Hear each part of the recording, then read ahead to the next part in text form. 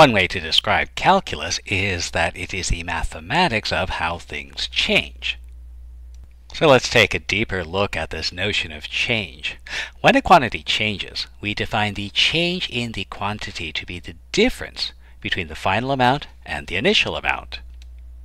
For example, at the start of a vacation you might have $300 and at the end you might only have $10, and so the amount that you had changed by 10 minus 300 or minus $290.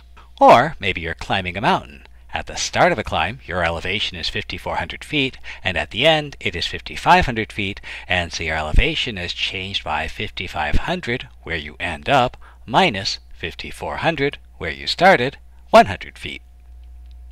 Before we continue, it'll be worth talking about the grammar of change. How you speak influences how you think, and in mathematics, not speaking precisely leads to not computing precisely. And one of the problems with change is we have to be very careful because there are two slightly different conventions. So we have to choose one. We could either explicitly indicate the sign of the change, plus or minus, and simply call it a change, or we can drop the sign and choose an appropriate verb. Since the change has been completed, the verb should always be in the past tense. So in our vacation example, we might say that the amount of money changed by minus $290, or we could say the amount of money decreased by $290. And it is vitally important not to mix the two things. If you're going to use an appropriate verb, increase or decrease, never, never, never, never, never, never, never, never combine that with a sign. Only use the signs if you use the word changed by. Now, in addition to the amount of change, how rapidly a change occurs makes a difference. For example, suppose your vacation lasted 20 days, so the amount of money changed by minus $290 over 20 days, or minus $14.5 per day. If that happened, you probably had a good vacation. On the other hand, suppose you lost your wallet 10 minutes into your vacation and ended it earlier, then the amount of money still changed by the same amount, minus $290, but that change occurred over a period of 10 minutes and you lost $29 per minute. If that happened, you probably had a bad vacation. Because these amounts represent a ratio of two changes, the amount of money and the amount of time, we call it a rate of change. Well, let's take a look at an example with an actual function. Suppose the height of an object, t seconds after it is thrown, is given by some function. Let's find the rate of change of the object during the first 10 seconds of motion. And so if we want to find a change, it's going to be the difference between the final amount and the initial amount. And here's an important idea: how you speak influences how you think. When we're calculating the rate of change, we are talking about amounts of something, but amounts of what? In this case, we're given a formula for the height of the object, so the only thing it would be reasonable to ask about is how the height has changed during those 10 seconds. And so we need to know the final amount of height and the initial amount of height. Well, at t equals 0, the height is going to be given by our formula. And we can calculate that to be 500 meters. Meanwhile, at t equals 10, the height will be 200 meters. And so this tells us the change in height is final amount, 200 meters, minus initial amount, 500 meters, negative 300 meters. And finally, we want to find the rate of change. That's the ratio of two changes. And in this case, one of those changes is this change in height, minus 300 meters. And the other thing that changed was the amount of time. And since we looked at the interval during the first 10 seconds of motion, the amount that time changed by was 10 seconds.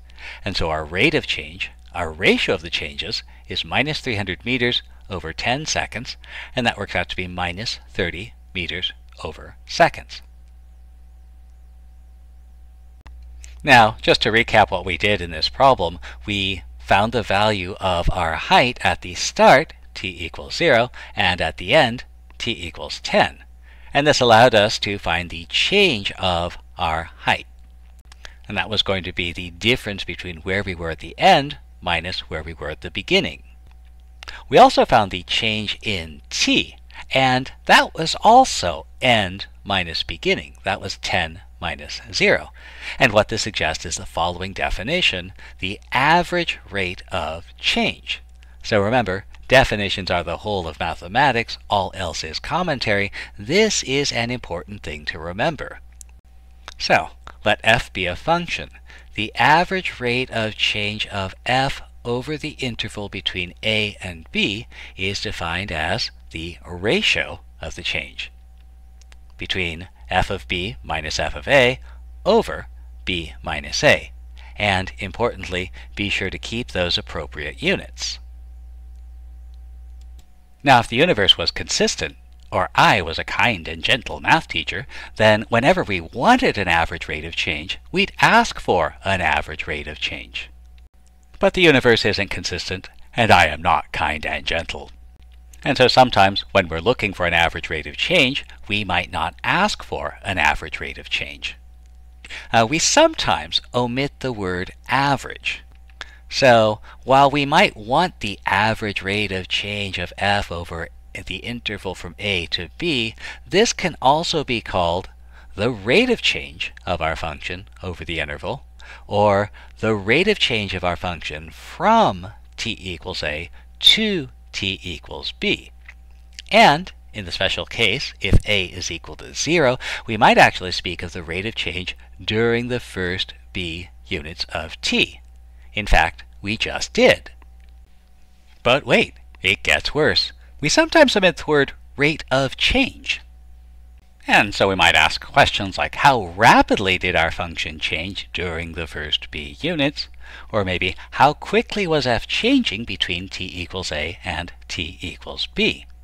And it's important to understand that sometimes we are looking for an average rate of change, but we might not use the word average or rate of change.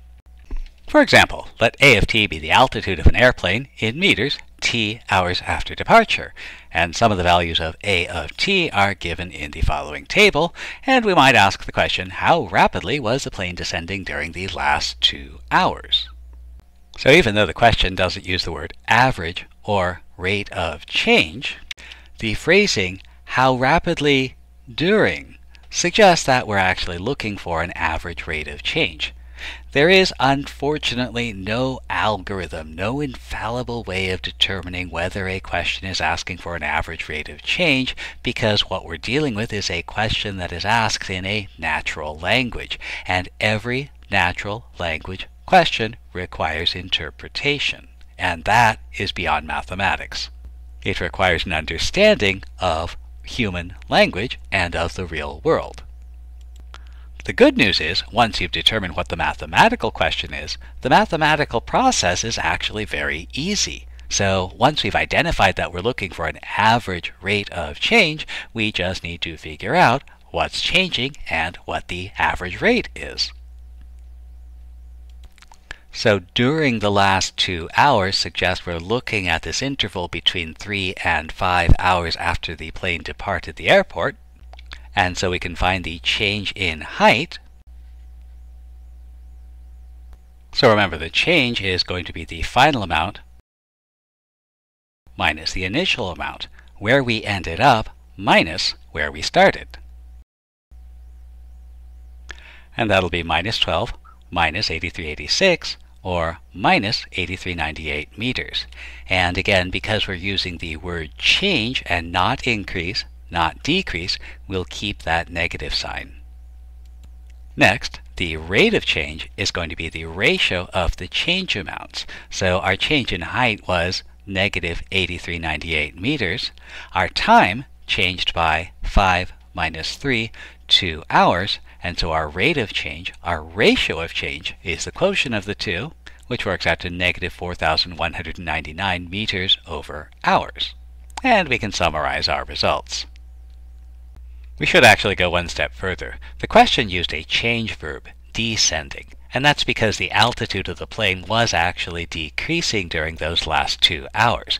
Our answer gave a rate of change, and because it didn't use a change verb, we included that sign negative 4199 meters per hour. But in recognition of the fact that the question specifically uses the word descending, we might want to rephrase our answer to use the word descending. And because this is a change verb, we need to drop that sign, and so we can say that the plane was descending by 4,199 meters every hour.